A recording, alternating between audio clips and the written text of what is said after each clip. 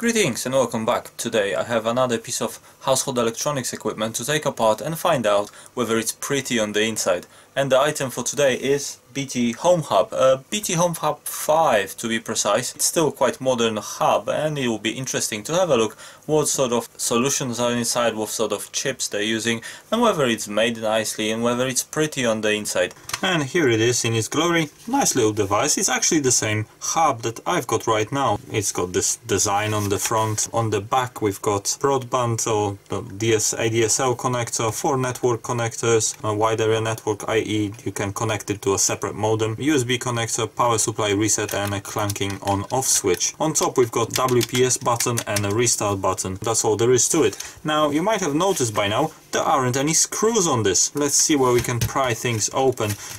Clearly the back and front are two separate pieces of plastic. I can feel a little bit of movement, so let's just... oh, there we go. Anyways, it's a one-way journey, so we can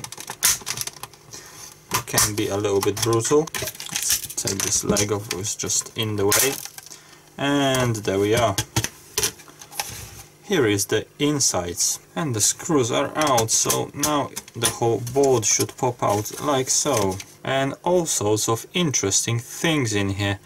There will be quite a bit to look up. So let's have a closer look, and let's start from the back because it's a little bit less interesting. So really quickly we can scan through it, and this is where the USB port is. Then there's power jack, on off switch, a few passives, caps, 0 ohm resistors. Not much else happening until we get through to here. It gets a little bit more dense, and yeah, there's a ton of micro vias across the whole board. There's a lot of stitching happening, and there's a few transistors, some more passives, and here we have a first chip, and that's just a quad input NAND gate, nothing to write home about. MC74VHCT08A. Nice little gold crystal. Some more tracks. Here is some impedance matching happening with all the pretty squiggly lines. That's going from a chip that's sitting here on the other side, all the decoupling caps on the back of it.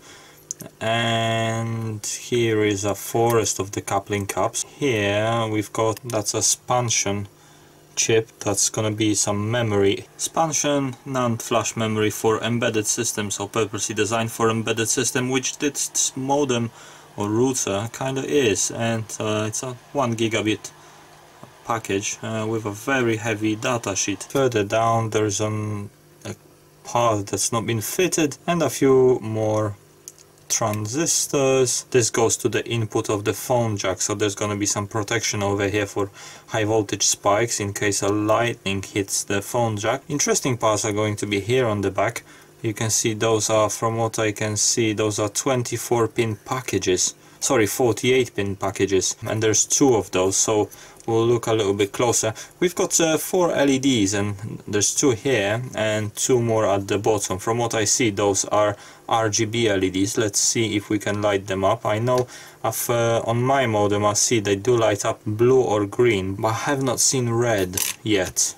Maybe red is reserved for some sort of bad things when they happen. So I've got an interesting contraption here which is connected to 2016 lithium coin cell.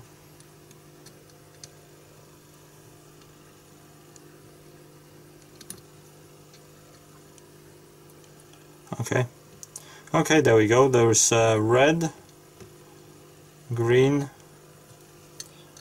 and blue. So yes, this is positive, so it's common anode RGB LEDs. If you're careful enough, you can desolder them from it. And on the other side, let's start from the same part of the board. We've got the USB capacitor, electrolytic cap, the only electrolytic cap on this board. There's only one, and it is actually a Lilon, so it's a good brand capacitor. Well, they've used only one, so they thought maybe let's get a good one.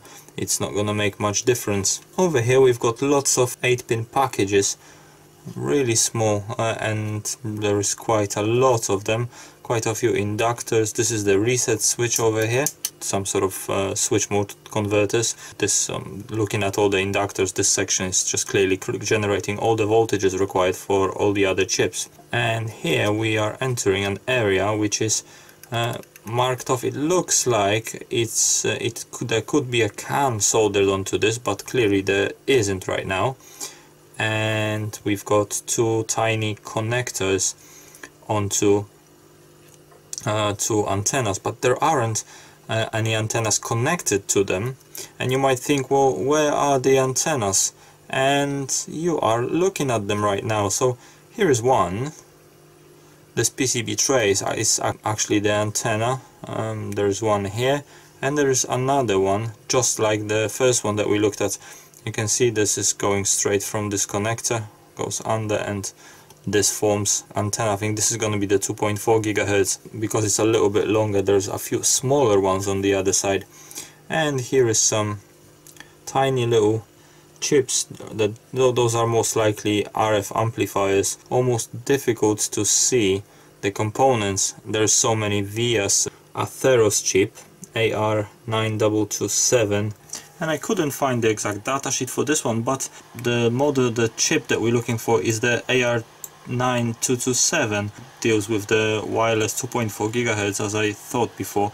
Moving to the left from it, we've got a Samsung memory chip. Keep going to the left, and here we've got a big Lantiq BGA package. Lantiq PSB 80910 X-Way VRX268. So this could be interesting. And it is not Lantiq, it's Lantiq. They've got rubbish logo. This Q looks like an A, but anyways, X-Way VRX268 chipset.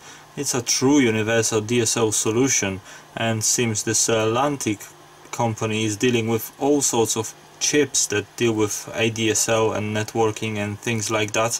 They've got a whole family, the VRX200 series, that this device and most likely many other is packed with. And next to the Lantiq chip, we've got three other Lantiq chips, smaller ones, PEF7071V. And PHY11G is a 10100 1 gigabit per second physical layer on the OSI model. That's all sorts of magical thing, I must admit. I don't entirely know, it's not my thing, but I'm sure it does the business. And here I thought I'll just throw this in case you didn't know. OSI network model or layer model reference, that's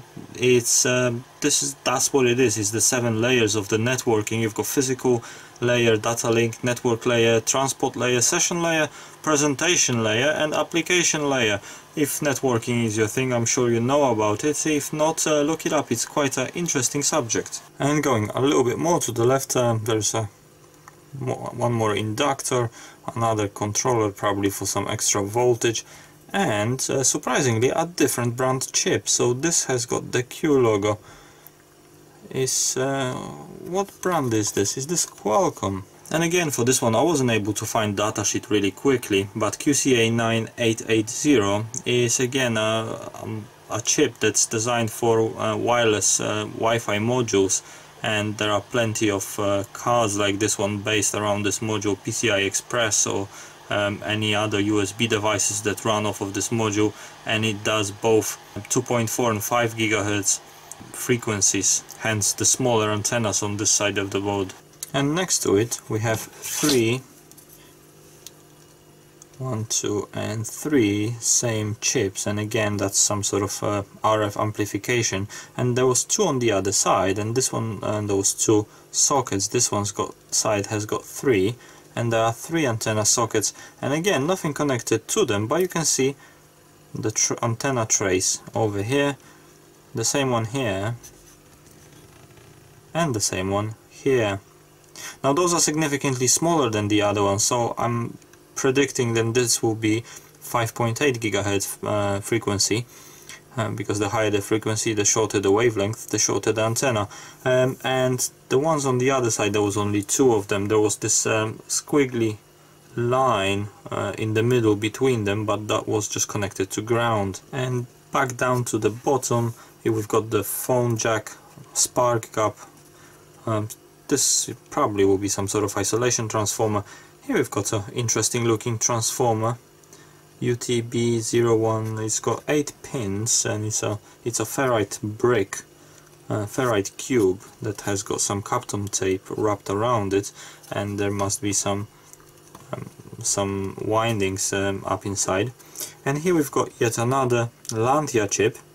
This also has got X-Way on it, but the numbers are a little bit different. So this one is 80190V.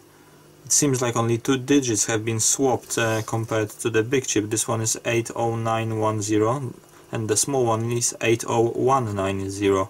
80190 by Lantiq. So yes, this it's another cost-optimized chipset that will help carriers to upgrade their networks for deployment of triple-play multi-mode VDSL, ADSL capabilities.